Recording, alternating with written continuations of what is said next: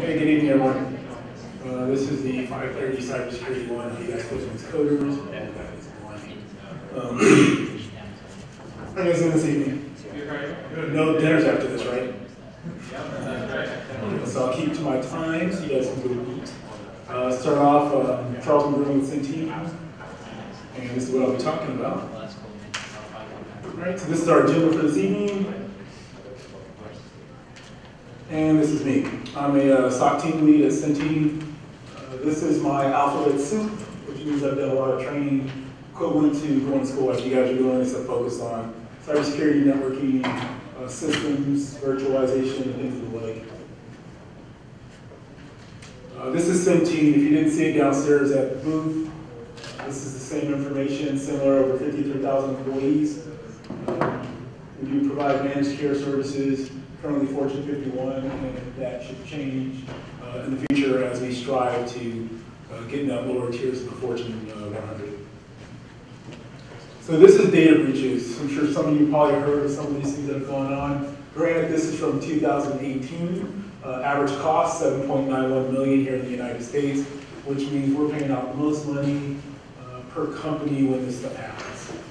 There is a cost associated to it, and this is the reason why I'm bringing it up, because you guys are kind of in the forefront as coders. Between 2009 and 2018, this is what you're looking at as breaches reported. Reported breaches are typically 500 people or more. That's a compliance requirement. If there's 500 or more people, that's considered a reportable breach. Some people will report if it's lower than that. All right, so this here is the cybersecurity compliance frameworks. You have NIST, which some of you may have heard of. Usually it's NIST 800-53 revision 4. There's also revision 5, which looks more at the privacy component. And then the cybersecurity framework, which is what a lot of companies are going to. With the NIST cybersecurity framework, it also takes into the supply chain into account. So moving things from point A to point B and where they're stopping in between. As for the cybersecurity frameworks using the stop threats, you have the MITRE ATT&CK framework, and then you also have the Lockheed Martin cyber kill chain. What those are doing is they're looking at different parts that an adversary would take to get to the end objective and trying to stop them as they're going through those parts. For example, say someone goes to hack into your network. What's the first line of defense usually? It's something on the outer perimeters, like a firewall. At least that's the first thing people think of, right? Once they get past the firewall, what else could there be? On your endpoint, you may have, does anybody have Symantec or McAfee on their laptops? Crowd participation, come on. Yes. Okay, cool. So that's something else that's going to help stop the threats from getting in. So what those two things look at is how can we stop the threat at each stage or each phase as it's making its way into the environment.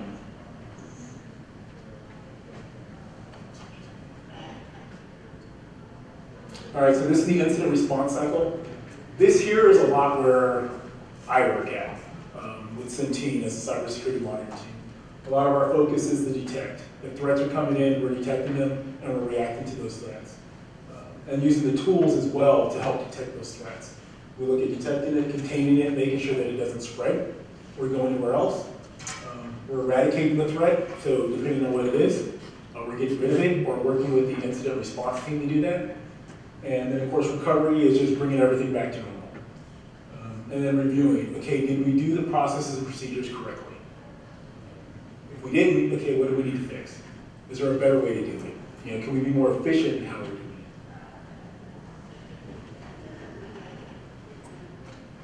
Defense in depth. So the key thing here is the data. That's the most important thing in any organization. As you guys are building your applications, you're basically going to have data in the center of all that. That's where the money is. If you go back to the earlier slides, people are getting fined, millions of dollars because they're not protecting the data. And when you look at all the privacy things that have come out lately, you have CACPA, the California Privacy Act. New York apparently has one coming out that's more stringent than California. You have GDPR. So all those different things is about protecting data, and these are the different ways that we do it. We have policies and procedures that need to be in place for compliance purposes. We got physical security because your data centers are always behind a wall somewhere. Got networking monitoring, firewall intrusion prevention, antivirus softwares. Patching is a big thing. Can anybody tell me what's one of the things that came out with patching over the past week? You guys all have Apples, huh? All right, who's got a Microsoft device? Okay, 1, 2, 3. You hear anything about Microsoft over this past week? Did they come out with like a security patch that does nothing? Yeah. They came out with a patch, and now they got to patch the patch because it didn't work. So, integrity checkers, that's looking at, making sure that the data is good data. And if you ever hear of hashing algorithms, that's a way to check for integrity of your data. It's also an interview question. If anybody ever asks you what hashing is, just say it's for integrity. You might have to explain that, but Okay, so host-based versus network-based. Everybody in here has a host-based device. It's the laptop you're working on, the tablet, or even your phone. Networking, you're all hooked up to the network right now, right? Everybody's using Wi-Fi. Or your phones are going to Verizon, AT&T, Sprint, or whatever else. So those are your two different network options. To be honest, I usually tether my phone as opposed to going off of whatever the network everybody else is using. That's just me. So for host-based monitoring, for Apple, what's the antivirus software you guys use? Like on computers? Yeah. Okay. Okay. Is anybody else? Or none of you guys have an Apple security on Apple? They do have vulnerabilities. But the difference is, what are the majority of devices out there? Especially when you look at servers. How many Apple servers are there? Granted, there's a $9,000 cheese grater, but how many people have gotten that, right? And that's actually not a server, that's a desktop, right? So, you have Symantec, which is an endpoint protection. It's something that, if you have Microsoft, you usually have Windows Defender, so it comes natively still. Or you swapped it out for Symantec or McAfee. If you have a mobile device, do any of you guys have security on your mobile device? Or you're trusting Apple? Hey, gotta trust somebody, right? Well, there's a Lookout for mobile devices, and I believe that's for both Android and iOS. So it's something to take into account. I mean, you might want to download it, run it, and see what happens. You can always get rid of it, right? It's free software. Network-based monitoring, these are some different tools that you can use for network-based monitoring. These are all open source. You have Snort, Suricata, Security Onion. They're looking at a lot of the traffic that's going through your network and telling you whether there's bad, if so, what kind of bad it might be. A lot of this is command line driven, so it's not a GUI. But since you guys are doing coding, you're used to looking at command line stuff. So I wouldn't think it's that difficult. Is there anyone in here that's taken a networking class? 1, 2, 3. Okay, so you're familiar with IPs, ports, protocols, and all that. Yeah, looking at something like Snort, Security Onion, you'll see that traffic go by, and you'll get to recognize a lot of that stuff going through. You'll see the IPs, you'll see the ports. So it's something you can play with. And you put it on your own network and see how that, think what's going on in your own network at home. And actually, that's something you all might want to look at doing, is just try Wireshark. That's a GUI based, it's a little bit easier to use, and you might be able to see some traffic going on in your own network that you didn't realize was there. Like the printer next door. All right, cloud computing, well, we just had Google in here, so they had a chance to talk about that. These are pretty much your 3 main cloud providers in the US. And of course, the pay-as-you-go service. So I think everybody was in here for the Google talk. The only difference is one's Google, one's Microsoft, one's Amazon. They all have the same services, so I won't continue into that one.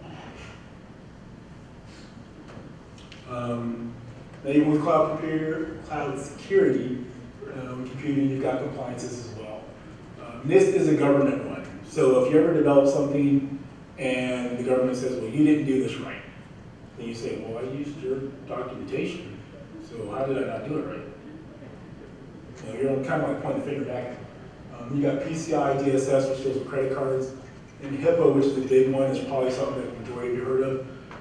HIPAA is really based on portability, and that is being able to get data from one place to another as easy as possible. The privacy and security components came on later, and that's when they're looking at, okay, can we secure the data, make sure that the right people have access to the data, not just anybody. You know, are we securing the privacy of the data? Because, you know, this gentleman over here, he probably doesn't want this guy over here knowing what his data is because, hey, it's none of his business, right? That's his own stuff. However, you have companies, I'm going to talk about the dark web. There's people that like to get a hold of healthcare data because they will take that and sell to somebody. I mean, if you think about customs, trying to get in from one country to another, if you have a clean bill of health, because you managed to get a hold of, who's a good athlete out there? Name a famous athlete. Okay, I'll start with Tom Brady because I recognize that name. Okay, so if his health record gets sold to somebody in a different country, but this somebody has maybe tuberculosis, now that person uses that health record to get to the US, and now you got an epidemic. So that's where like a lot of the money comes around that, and they realize, oh, we need to make sure that we have privacy and security as well as the portability. Responsibilities, when it comes to cloud security, it's not just the vendors, it's definitely on you as well. And some of that is making sure your systems are patched up, making sure your code is good, making sure that your internal threats are not there. You vet everybody that comes to work with you, work for you, or that you're interacting with. Now, of course, you expect the cloud companies to also do the same thing, right? All right, so when I looked at the incident handling and response cycle, I figured the best place to say programmers will be was in preparation. And the reason why I say that is because that's like the start. The first thing you're looking at doing is you're making sure that you have good code, secure code, and yeah, you're definitely fighting time to market because your boss is down your throat saying, hey, you need to get this done now. Now, of course, you're all here in college, but you'll see this after 1, 2, 3, 4 years when you graduate. Your boss will say, hey, we need this now. You're like, okay, but, so this is things that you might want to remember. Is when they're saying we need this now, say, yeah, but there's this here problem that we need to fix first. And let them realize this is a security problem. And that's why you want to have the security folks up front. Now also, you could be on the back end, recovery. Let's go back to the Microsoft patch. They're trying to recover from the issue. Oh, there's also Citrix. Is anybody familiar with that one? And I think right now there's some companies that are probably dealing with coin miners on their Citrix hosts. So yeah, they're mining for Bitcoin. So right here is the OAuth secure coding best practices. Anybody can download this, anybody can use this, it is open source. This is something that would be ideal for anyone using the coding to use, regardless of whether you're doing web, app, or anything else. Input validation, output, authentication, session, access control, cryptographic, yada, yada, yada. We're going to go through all 14 of these. All right, so the first 5, input validation. So, as it says here, you're looking at server-side validation. And I put the examples of Burp Suite and Zap Proxy. If you're doing client-side validation, that is quicker because it's right there, it's validating the person as they go. But if you're using one of these tools, you can capture that traffic before it even goes out to the server, manipulate it, or manipulate it on the back end. And so now, instead of someone, say, paying $100 for a pair of shoes, they're paying $10. Hey, why not you pay them to buy the shoes? So now they made some changes, and all of a sudden, you're wondering why it is that you just paid somebody $10 to buy a pair of shoes from you. So some of these proxies allow you to manipulate that because you didn't have the server-side validation going on. You're just doing it on client side. So I see one person writing, are you taking notes? Actually, if you just write down owasp.org, you can get this. That's like the main website, probably easier. Output encoding, Same thing. We're looking at trusted systems. What you're going to see a lot of is trusted systems. Because as you're doing everything, you want to make sure that you're using systems that you trust, systems that the company trusts. If you're doing it as a group, if you have peers that are sitting there working on the system, make sure that you're all familiar with what it is that you're working from. If you give a link to somebody, they're all using the same system. Not all of a sudden somebody mistypes something and they're doing something somewhere else, you're doing something somewhere else, and you're wondering, okay, well, why is it you're not getting my stuff? And all of a sudden somebody competing, get your stuff, and wondering what just happened. Authentication and password management, key. Of course, can't stop on this one enough, right? Even though now we're looking at multi-factor authentication as well. Depends on, I guess, the criticality of the information. I think with a lot of tools, I think everyone's email probably has a biometrics option or a multi-factor authentication option, whether it's Duo or Google Authenticator or Microsoft Authenticator. Session management, always make sure you're using trusted systems, which is kind of a theme of several of these. And of course, using trusted systems for server-side authentication and communications. Are you communicating with the right systems? Does somebody step in the middle of that communication, and all of a sudden now you're authenticating with them and not the system? Because now they're redirecting your traffic. Cryptographic practices. So for cryptographic practices, I get it. You have somebody who's a really smart programmer, and they say, you know what, I'm going to build my own encryption. Bad idea. Bad idea unless they're releasing it to the community to validate. You want to make sure that you're using cryptographic practices that are out there, that are well known, that are trusted, because those are the ones that work. If you decide to come up with your own, you're like, oh yeah, I'm going to create this code, it's going to be awesome, and I'm not going to tell anybody about it, but I'm going to use it. You'll probably get hacked within a week. Error handling, you definitely want to make sure that when you're creating something, so create your app, it hits back an error because somebody put something in wrong. Do you really want to tell that person what the error is? I mean, of course, you want to know what it is as a programmer, so while you're in development and test, okay, what's the error? Okay, it's not giving me the right information. Maybe it's saying I need to add an extra character, or have you ever logged onto a website and it gives you that top line of code, which is actually from it's like a Microsoft server, and it's talking about the ODBD objects. It's a lot of blank faces. Okay. Well, then you're lucky. But sometimes if you log onto a site and it just dumps out some empty code, then there's probably a problem, but you don't want people to know that. Because one, that means your site's bad. Two, if somebody really wants to hack into your site, now they know you're using an SQL server on the back end, and you're probably using an IIS server on the front end. So now, okay, I go ahead and scan your server, maybe I'm using Shodan, or I could just do an nmap off it, find out what your vulnerabilities are, just go look them up online, boom, now I just got you. Data protection, least privilege. If you don't need to have access to it, don't bother with it. If there's somebody that doesn't need to have access to it, just let them know, hey, sorry, this is a project we're working on. It doesn't concern you. But we still go out and have coffee though, especially if you're buying. Communication security. This here's another one, which is actually kind of an interview question that can come up every once in a while. Is SSL is older than TLS. It was SSL 1, 2, 3. 3 was actually around TLS 1.1, then 2. Now it's TLS 1.3. So if any of you guys decide to get into cybersecurity and you go interview, you might get that as a question, as in which one's better, SSL or TLS.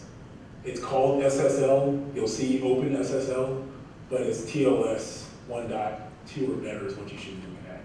And you can even say, well, according to the latest NIST, it should be 1.2, TLS 1.2 or better. I'll give you a couple little hints there and there too. Because if you see me, I'm probably going to ask you this question. System configuration, definitely ensuring your systems are patching up to date, and hopefully the patches are good coming from the company that gave you the patch. Yeah, Python 3 versus Python 2, which is deprecated. I'm sure. Is anybody still using Python 2? Anybody using Python? Okay. And you guys are all updated to 3? Okay, cool. I mean, if you're the only one using it, it's solely on your system, and it's not connected to the internet, I mean, you're good. But let's see, 10 through 13, here we go. Database security. Okay, you guys probably have Bobby tables? No? Bobby tables? You ever heard of little Bobby tables? All right, I got that later on. How about you? Wait, what was it? Was you? No? Okay, I got that later on. You get to see it. That really has to do with parameterized queries and making sure you sanitize your input. Because if you don't, the wrong query string can have a negative impact on your information, whether it deletes it or dumps it all out. And usually if you go to a hacking class, they'll typically teach you SQL injections to show you how that works. Never do that in real life. That's only a practice thing. There was a course that I went to. The instructor said that he did that thing in real life. It locked up an Oracle database for several hours because he did the query, he thought it didn't work, he did it again, it locked up the backup database also. So the client was not happy with him. It's good to see how it works, but just don't ever do it. File management, definitely authentication. You don't want people uploading viruses to your file servers. I'm not sure I really need to elaborate on that. Memory management, buffer sizes. Okay, here's the C programmers, C++. Okay, does anyone look familiar? All right. So vulnerable functions. Keep that in mind. General coding practices. Use tested and approved code, initialize your variables. Don't run escalated privileges. Apparently I missed one. Let's see here. Guess my number one. All right, so this is the Bobby table. Can everybody read this okay? I mean, you're welcome to name your son that and see what happens. Name your daughter there.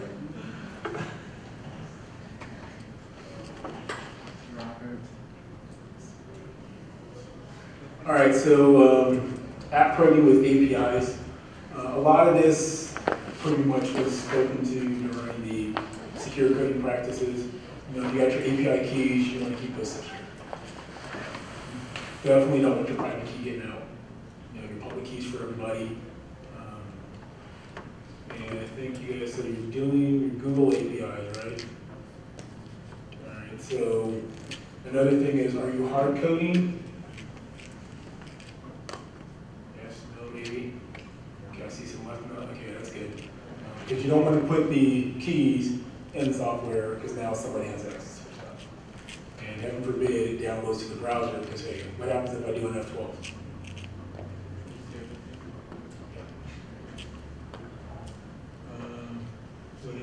Change passwords to accounts.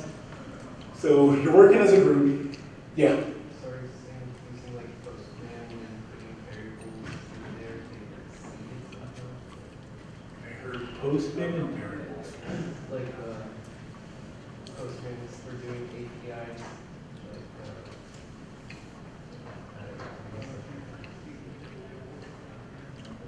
This is a software. Or doing API requests.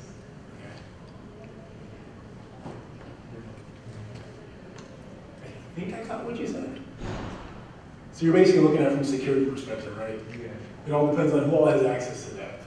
If that's something that anybody can access, especially like a hacker, well, then they get your private keys, now they know. Now, if you're looking at your public key, well, of course, everybody can have that, right? That's how you let people see what you got if they're trying to communicate with you. Now, speaking of public and private keys, you have symmetric and asymmetric encryption. Anybody familiar with that? Can you explain it real quick? So symmetric key is when two people, sorry, like that. I have a key, you have a key. Let's say we want to transfer a message. We could, you can like encrypt it using your key, and then when you send it over there, I think I'm talking about asymmetric, like the public key and private key. So let's say we both have a private key, but then in order for me to send a message to you, we need to have a public key so that when you get the message, we can decrypt it using your private key. Okay, so I'm using my private key to decrypt your public, private, or my public? Your public. Okay. See, now he's able to answer that, so I probably hire the guy. Yeah, What year are you? I'm a third year. Okay, talk to me next year. Actually, probably put you on night shift. That's actually one of the things that does confuse people is asymmetric and symmetric, which you'll hear other terms such as public and private encryption. But asymmetric is we both have a public key, we both have a private key.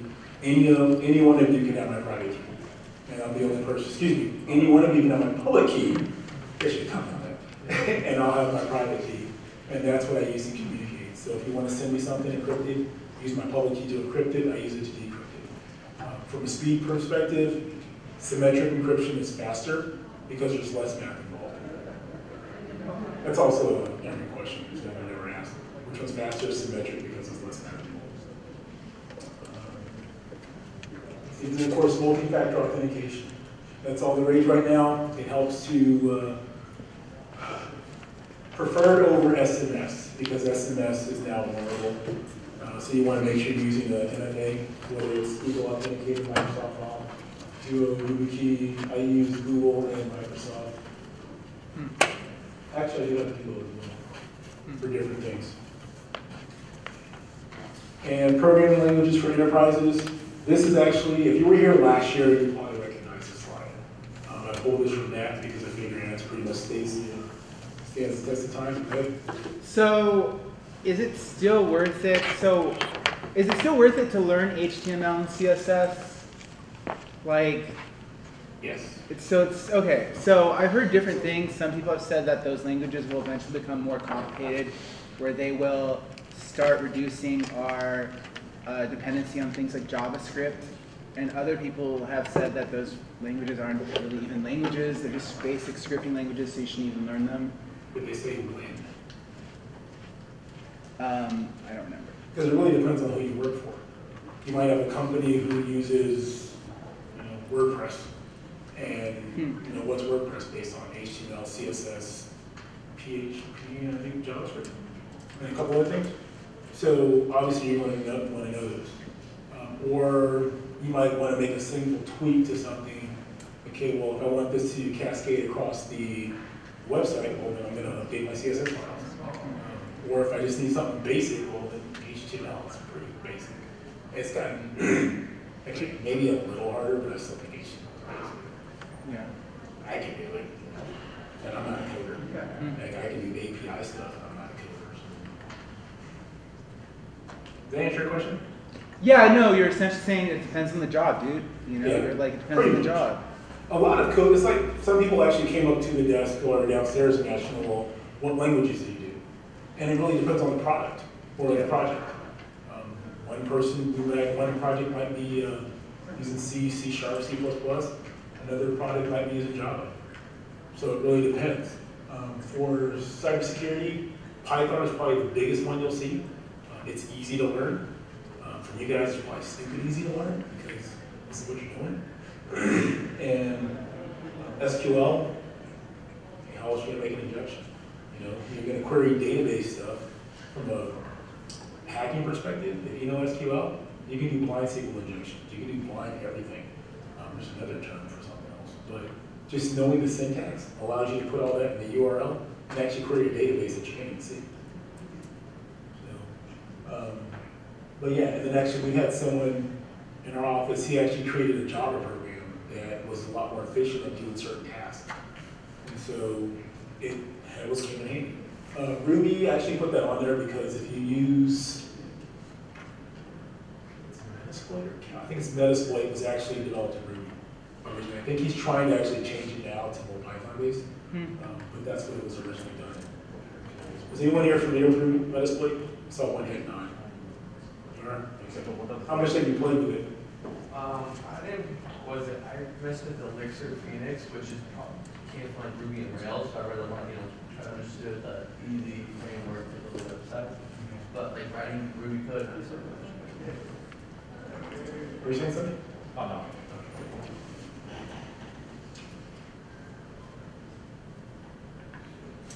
All right, so this here actually I pulled from last year's slide because this is very relevant, especially in cybersecurity.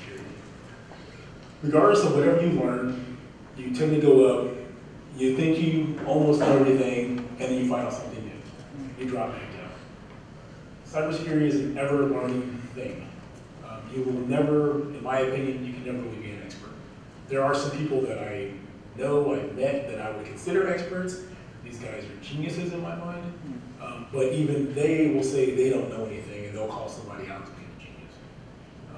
But it's just, there's just so much to learn between offensive, defensive. You have threat hunting, which I had a threat hunting slide in here, then I took it out because there's a lot more to cover in that regard. But it's just, there's just so much. It's like if you're sitting there trying to learn every single coding language out there, do you think you can? I mean, you can understand a lot of the concepts, right? Because object-oriented programming is object-oriented programming, maybe it's scripted a little bit differently. From an interview perspective, again, I actually pulled these from last year's slides because it's all the same stuff. When you're interviewing, one of the things that I look at is, can you speak to what's on your resume? Or did you just put something on there, or did somebody who writes resumes put something on there? If you can speak to what's on your resume, clearly articulate what's on there, you should be good, especially if you can provide examples. And if you have a home lab, you're golden, especially if you can speak to everything you've done. Like, hey, I built out these different apps, I've collaborated with these people to do these things. This is where I fit at within this group of people doing this. Yeah. As a Slack, I mean, as a manager, you're a manager or you're an owner of a company, right? You're Supervisor. Sorry, supervisor. Yeah, As a, same thing as Search the test. how often do you look at like Slack and online platforms to find hackers and find coders? Like, how often do you draw from people who've posted their projects and their code online? I do not. We usually have an agency that provides us people. Okay. Now, I do have a Twitter feed that I'm on, and there's a lot of people that I follow on there that are current or former SANS instructors, because I've done a lot of SANS training, and there's a ton of people in InfoSec that are on there. Some are looking for jobs, some aren't, but that's usually what I do. I guess I was just asking because there's all these different online platforms now that have become like like Free Code Camp, or what's another one, InfoSect, there's like a bunch of different ones, and they each claim that they have scouters that are on there to find employees, and people claim that they get hired straight from producing code and producing solutions online. I was just wondering if that's still an industry thing. It may work for some companies, and I think a lot depends on how much the individual is engaged. So if you're putting up these great projects and they like it, then they'll probably seek you out. But we don't. At least I know in my team we don't. We either get them as coming through the Centene job portal, or we get them through the recruiting agencies, one of the two. Cool. And actually, I've been using LinkedIn to try to find people who might be interested. And then, of course, here, I mean, we've given people the information to apply online. These are free resources. SANS, I'm definitely on there. CompTIA is the big one here, Security Plus. They do that. HackDavis, there's a lot of people that do that one. Cyber has a lot of free stuff. Over the wire and under the wire are both good for, over the wire is for Linux. So if you want to build up your Linux skills, your Linux scripting, that's the one that you want to do. It's free. It goes through different games. and it gets gradually harder. The under the wire, same thing. If you want to build your PowerShell scripting, that's what you want to do. The KGB, the computer in me, is about an hour long, and it is pretty entertaining to watch. It's about a guy who was like a 75-cent accounting error. Come to find out, it was a hacking going on from Russia. So that one you might want to check out. He's an interesting person to watch, obviously. And that you can find on YouTube, just the KGB, the computer and me. Krebs on Security is one of the many things that you can follow. He's a pretty popular guy. The Cuckoo's Egg Decompiled actually is the breakdown of the KGB, the computer and me. There's a book that goes with it, so if you like reading, read the book. Packet Life, if you're looking at understanding networks a little bit more, that gets into the protocols and ports.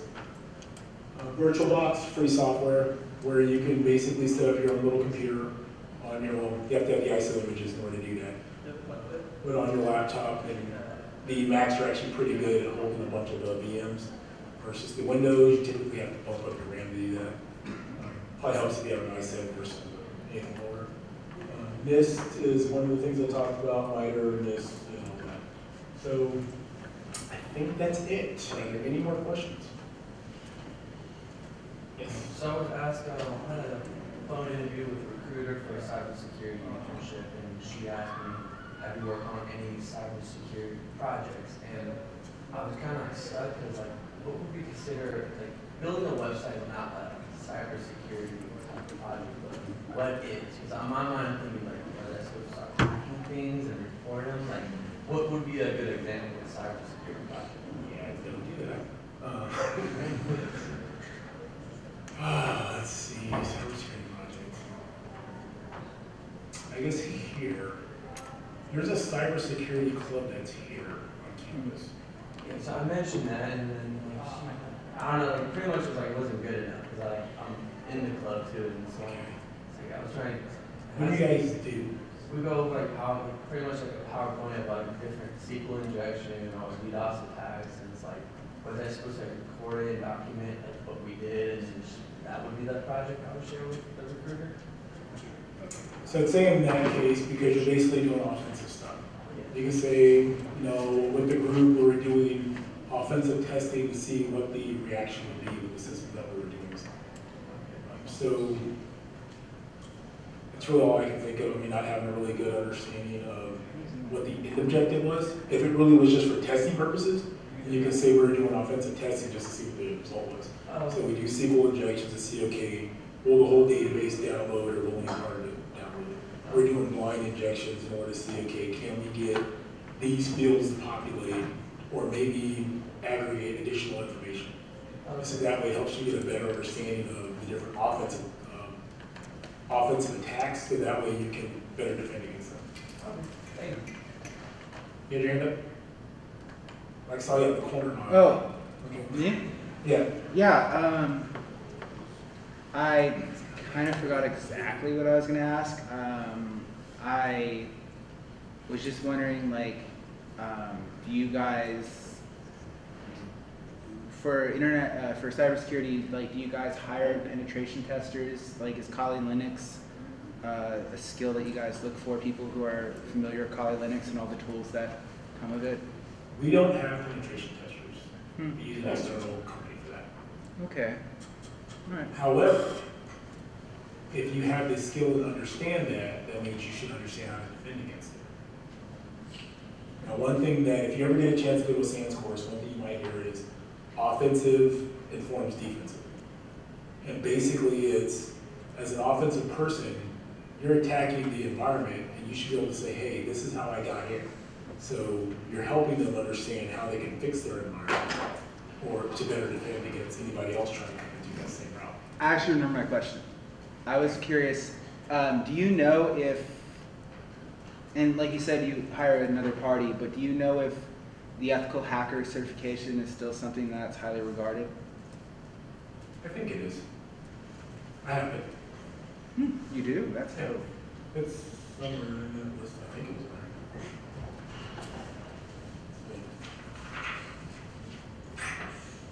Yeah, it's there. It was 1, 2, 3, 4, 7 deployment. There's 2 different certified ethical hackers. So there's the standard one, where it's basically a multiple choice test, and then there's also the practical. With the practical, you're actually doing hacking, and I guess it depends on the individual as to whether it would be considered more difficult or not. So you could do one or both. Do you have it, or you're looking at getting it? Me? Yeah. Oh,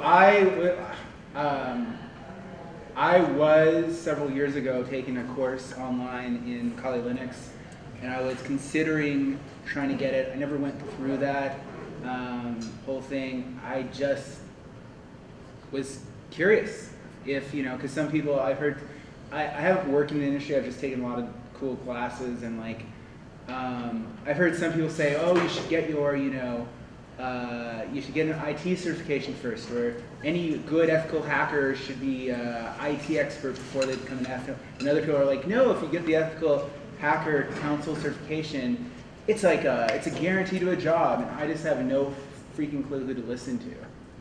No certification, in my opinion, is a guarantee for anything. It helps, but I wouldn't say it's a guarantee. Typically, certifications are designed to validate your knowledge. Yeah. No. And so, somebody who has a certification versus someone who doesn't, and all things being equal, the person with the certification is going to get higher. Because they're looking and saying, okay, you made the effort, you got the credentials, this validates that you actually know your stuff. I guess one of the reasons why I'm asking you these questions is because, as you probably know, I'm in school now, so I decided to go to UC Davis. But when I was taking these classes, I wasn't in school, I was at community college. I was looking at them as an alternative to go into school because, they are a quicker way. Getting a certification beats the time, in some respects, the time you spend at a UC where you're on somebody else's schedule, right? Because you can just you can take a class in ethical hacking and you can power through it.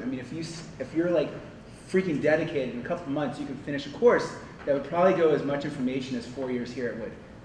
There are people who really power their way through that knowledge. And, but it's hard to know what to do because these certifications are expensive. They're not cheap. And you can't, some people just try to collect certifications. And unless your job's paying for them, that's a lot of money. And that's a lot of money. And it's hard to know where to spend your money because these are all investments. And it sucks if you don't get anything out of your investments. So as somebody's asking, I'm just asking you because... I actually got my master's before I started collecting certifications. So I would say definitely complete your bachelor's first. You can work on the certifications while you're doing it. I can't even tell you which one's the cheapest option to go with either. We have a guy, so one of our analysts, he saved up $7 grand to go to a course. He flies out tomorrow. So this is out of his own pocket. He's paying, the course is $7,000, plus he's paying for the flight, hotel, and all that. Yeah. And this is something he's passionate about. So it really comes down to how passionate are you about it? How much do you really want that certification? I think the other thing too for me, that it's hard to know who to trust because, there's always some new company or some new group that's coming out with their own certification. And it's like, are these people just, what gives them the legitimacy to certify me in anything, And I think that's, I remember 5 years ago when the ethical hacker certification started coming about, there were online groups that were debating the legitimacy of such a thing and saying, hey, we can get you that information and certification. You don't have to pay them $7,000 or whatever they were charging at the time. But for some reason, the ethical hacker,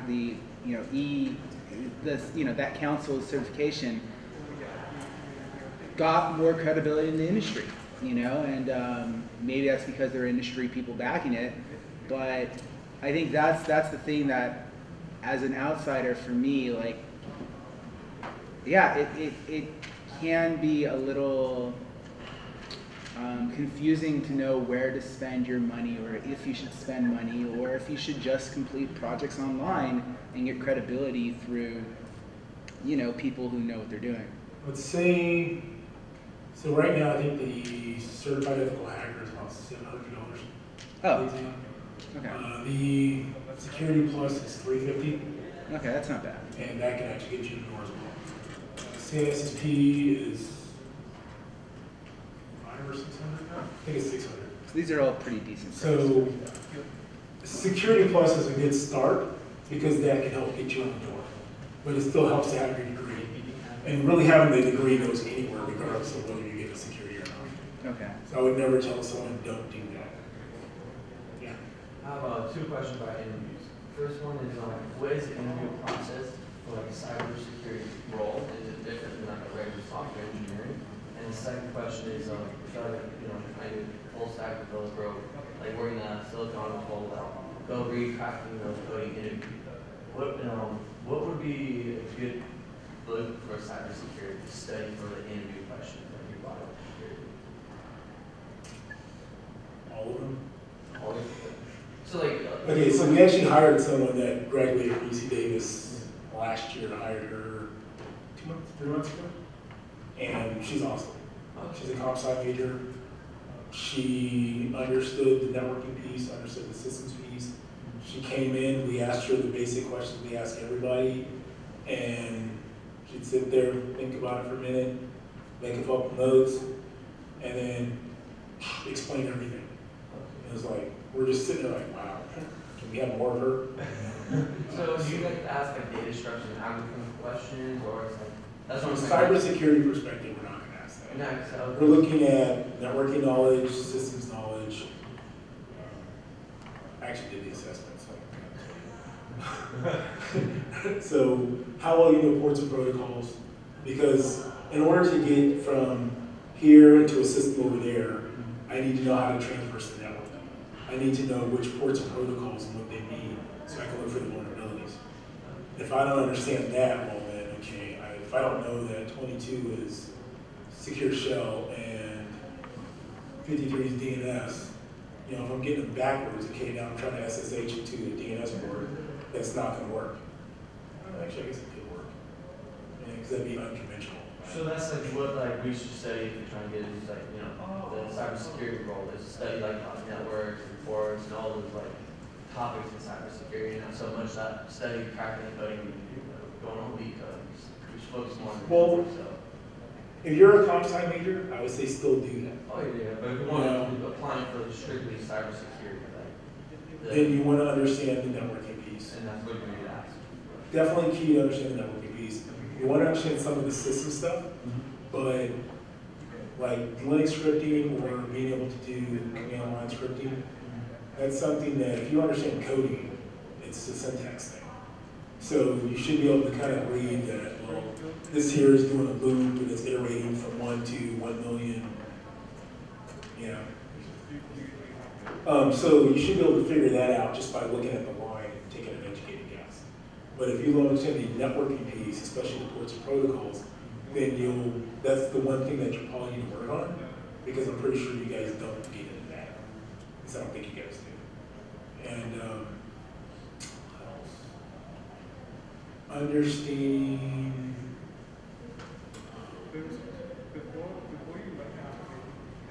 Critical thinking. How would you solve a problem? And actually, there's one thing that I put on the assessment that is a Python script or a Python problem. We're actually taking it out. I mean, for you guys, it'd be a gimme, right? But some people, you don't have to be a coder to be able to get into cybersecurity. And we have actually half of our people are now trying to learn Python, and they're not programmers. But they just realized, like the person that came from here, she created all these parsers. Not everybody wants to be able to work on. And so they're all working on learning Python. Thank you. You're welcome. We're almost about time, and dinner will be ready shortly. Yeah, dinner's going to be ready in 10 minutes, so I'll stay for an extra 5 if you want to sit here and chat. But if you're hungry, probably want to go. All right, thanks everybody.